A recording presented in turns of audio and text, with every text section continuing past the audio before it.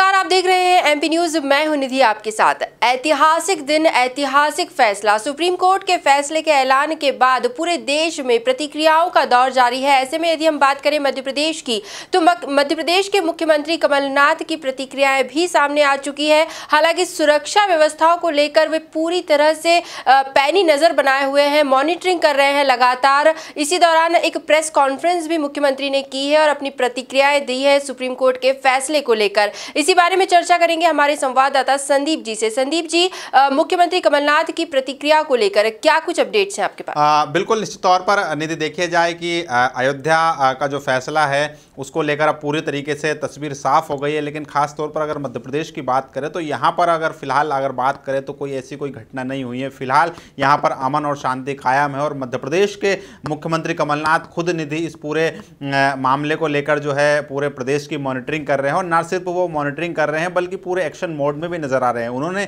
Police को free hand दे रखा है कि अगर कहीं भी कोई भी घटना होती है या कोई भी जो है व्यक्ति या विशेष जो भी कोई हो वो किसी तरह की अशांति फैलाता है तो तुरंत कार्रवाई करे। इसके लिए पुलिस के हाथ खुले हैं, वो किसी भी तरीके से उस अशांति को रोकने के लिए तत्पर रहे।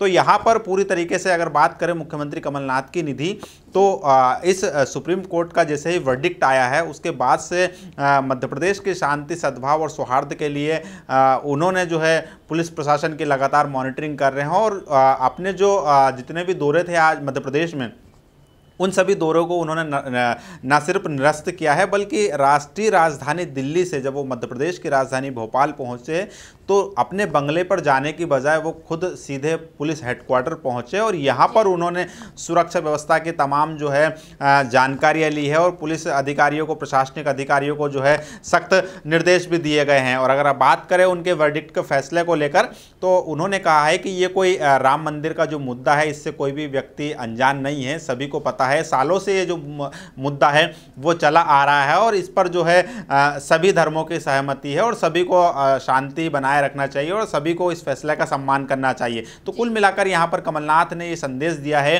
कि ये जो फैसला आया है ये इस फैसले को राजनीतिक मंच पर नहीं ले जाना चाहिए। ये किसी धर्म विशेष का फैसला नहीं है बल्कि हिंदुस्तान का फैसला है। तो कुल मिलाकर यहाँ पर अगर बात करें मध्य प्रदेश की तो फिलहाल मध्य प्रदेश सुप्रीम कोर्ट के फैसले के बाद यहाँ पर अमन शांति बनाने में पूरी तरीके से तत्पर नजर आ रहा है। खुद सीएम कमलनाथ ने मध्य प्रदेश की सुरक्षा व्यवस्था की कमान अपने हाथ में संभाल रखी, यानी कि हम कह सकते हैं कि वो जो है खुद पुलिस कंट्रोल रूम में बैठकर ना सिर्फ मॉनिटरिंग कर रहे हैं बल्कि पल पल की अपडेट्स भी ले रहे हैं। तमाम बड़े शहरों पर नज़र बनाए हुए हैं वो और हमेशा जो है लगातार जितने भी प्रशासनिक अधिकारी हैं और जितने भी पुलिसकर्मी हैं सभी के संपर्क में हैं। और उन्होंने जो बात कही है, अगर बात करें उनकी प्रेस कॉन्फ्रेंस में, तो उन्होंने बात कही है कि मध्य प्रदेश में शांति बनाए रखने के लिए केंद्र सरकार ने भी उन्हें मदद का आश्वासन दिया है। और खुद गृह मंत्री अमित शाह से उनके साथ बातचीत हुई है और अमित शाह ने उन्हें आश्वासन दिया है कि अगर मध्य प्रदेश में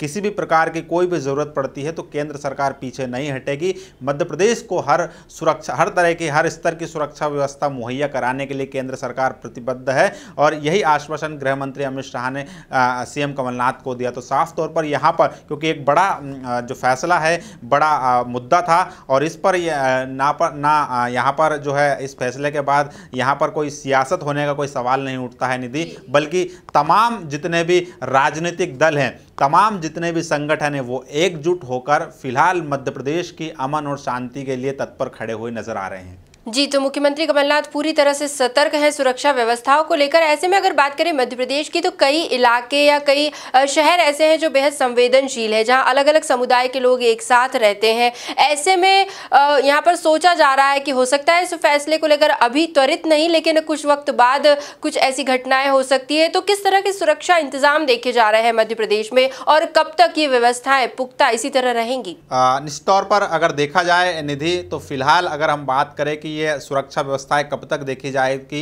तो हम एक प्रारंभिक अंदाजे के तौर पर बता सकते हैं कि करीब 3 से 4 दिन ये सुरक्षा व्यवस्था इसी तरीके से रहेगी, क्योंकि अभी फैसला आया है और ऐसे में पुलिस प्रशासन और शासन प्रशासन किसी भी तरह की कोई छूट नहीं देना चाहता है। लिहाजा अगर हम बात करें संवेदनशील शहरों की, तो राजधानी भोपाल, इंदौर, छिंदवाड़ा, ग्वालियर सहित तमाम ऐसे बड़े शहर हैं, जबलपुर जैसे बड़े शहर हैं, जहां पर जो है कहीं ना कहीं अशांति का जो माहौल है उसको संभावना ज़्यादा रहती है। तो ऐसी जगहों पर यहाँ पर शासन प्रशासन ने सुरक्षा व्यवस्था का पुख्ता इंतजाम किया। राजधानी भोपाल को अभेद किले में तब्दील कर दिया गया है और ऐसे हालात है वहां पर कि वहां कोई परिंदा भी जो है पर नहीं मार सकता है। तो कुल मिलाकर राजधानी भोपाल में सुरक्षा व्यवस्था जो है चाक चौबंद नजर आ रही है और यहां पर तमाम जितने भी सुरक्षा बलों की टुकड़ी है वो चप्पे चप्पे पर मुस्तैद है। राजधानी इंदौर, आर्थिक राजधानी इंदौर की बात करें तो यहां पर भी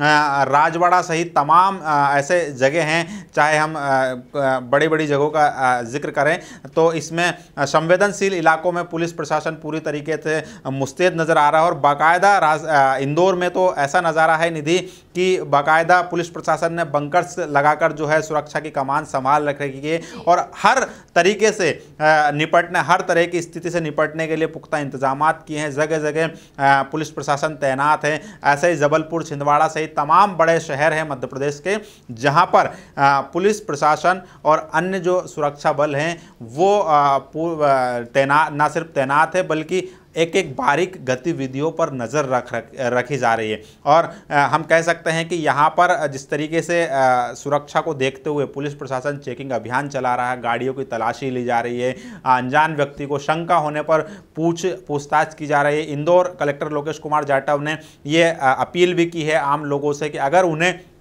किसी संगठन या किसी ऐसे व्यक्ति, संदिग्ध व्यक्ति के बारे में कोई जानकारी मिलती है तो इस जानकारी को तुरंत शासन प्रशासन के साथ शेयर किया जाए ताकि वो जो है स्थिति को नियंत्रित कर सके। तो कुल मिलाकर देखा जा रहा है कि यहाँ पर पूरे मध्य प्रदेश में सुरक्षा व्यवस्था पूरी तरीके से चाक चौबंद नज़र आ रही है और तमाम शहरों में चप्पे चप्पे पर पुलिसकर्मियों और सुरक्षा बल को तैनात कर दिया गया है और हर वो स्थिति से निपटने के लिए वो जो है पूरी तरीके से मुस्तैद नज़र आ रही है। क्योंकि यहाँ पर अगर बात करें तो पुलिस प्रशासन ने बहुत पहले से ही जो है इस तमाम स्थितियों से निपटने की पूरी न सिर्फ ट्रेनिंग ली थी बल्कि फ्लैग मार्च निकाल कर ये संदेश भी देने की कोशिश की थी कि अपराधी अगर किसी तरह की अशांति फैलाना चाहेगा तो उसकी खैर नहीं है। और एक और बड़ी अपडेट ये भी है कि सोशल मीडिया पर बारीकी से मध्य प्रदेश में जो है साइबर जो सेल है वो नज़र रख रही है, पूरी मॉनिटरिंग की जा रही है।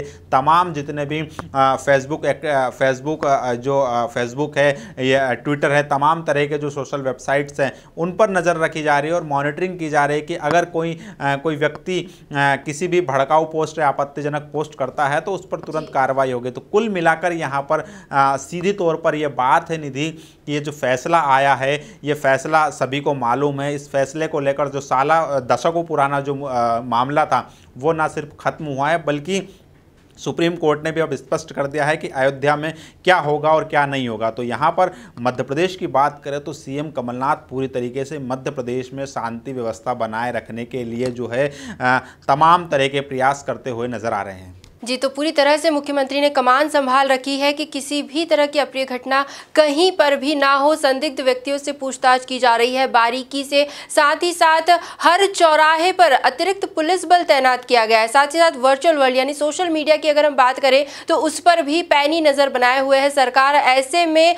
यहाँ पर दावा किया जा सकता है कि हाँ, शांतिपूर्ण तरीके से इस फैसले का स्वागत करेगी। जनता भी यही चाहती है, वहीं सरकार भी यही चाहती है। हालांकि देखने वाली बात ये होगी कि आगामी कुछ दिनों के हालात कैसे रहते हैं मध्य प्रदेश में। लगातार अपडेट्स हम आप तक पहुंचाएंगे। फिलहाल संदीप जी, इन तमाम जानकारियों के लिए आपका बहुत बहुत धन्यवाद। एमपी न्यूज पर खबरों का सिलसिला लगातार जारी है, आप बने रहिए हमारे साथ और देखते रहिए एमपी न्यूज। धन्यवाद। एमपी की नब्ज, एमपी का हाल, मध्य प्रदेश की हर खबर एमपी न्यूज टीवी के साथ। लगातार खबरों के लिए सब्सक्राइब करें हमारा YouTube channel MP news TV. Latest updates के लिए बेल आइकन दबाना जरा भी न भूलें।